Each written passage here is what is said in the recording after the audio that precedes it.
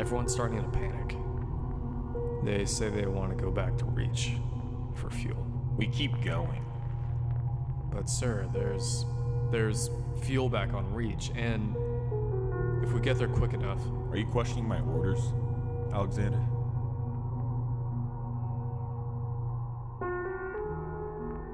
Reach is gone. I said we keep going. This is my decision, not yours. Yes, sir. I'll let the others know your orders. I need to know something before you go. What is it, sir? Alexander, do you remember when there was no war? Come again, sir? No war, no conflict, no covenant, no insurrection, nothing. To be honest, Charles, I don't. I asked the ODST yesterday on the same topic. You mean ODST, Joseph? Yes. Well, what did Joseph say? He said the exact same thing you did. I don't, sir. Why are you asking me this, Charles? I want to know if we're still human. I never really thought about it until now.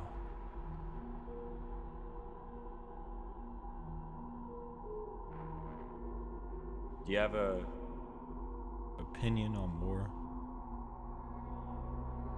No, sir. Why not?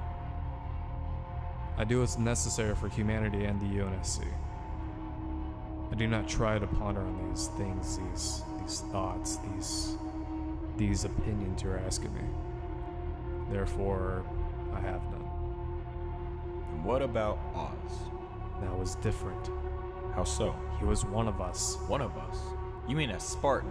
Romeo squad? No, I mean... What you mean is you only care about your squad. What about humanity and the UNSC, like you said earlier? What about your opinions? I thought you had none. Alright!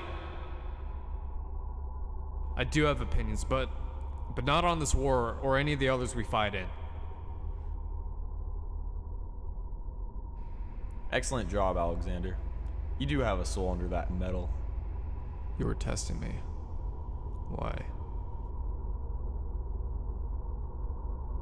Almost every Spartan I've met has either lost their humanity to Oni, or Oni suppressed their humanity, and is losing it by the day this conflict rages on.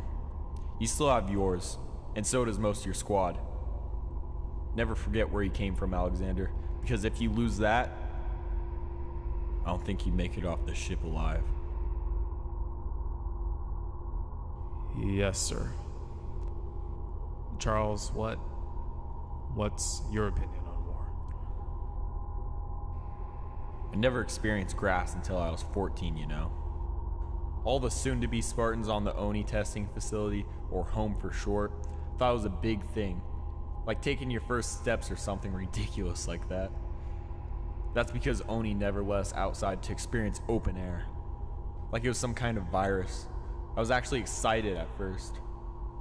But when they finally did though, I wasn't impressed. All I could think about was war, and how I could use the environment to help me gain an advantage against the insurrection in these complex scenarios. I looked at the others, to my surprise. They were thinking the same thing I was. They just stood there and looked at a patch of green, just like me. Then we all went back inside and did more military exercises. I saw Oni taking notes while we were outside. They didn't write down much, as they were expecting the same outcome as last. That mentally stuck with me to this day. I tried asking myself a couple weeks ago when we were back on Reach, when the war is going to be over with the Covenant, what will I do? Will I just cease to exist? Or maybe go back in society, if there still is one? Then I realized there's always war, no matter what you do. There's always some group of people, alien or human, that want more. And if they have to kill thousands of people to get what they want, then so be it. It's the will of the gods, people, rights. Whatever they say, it all comes down to one word.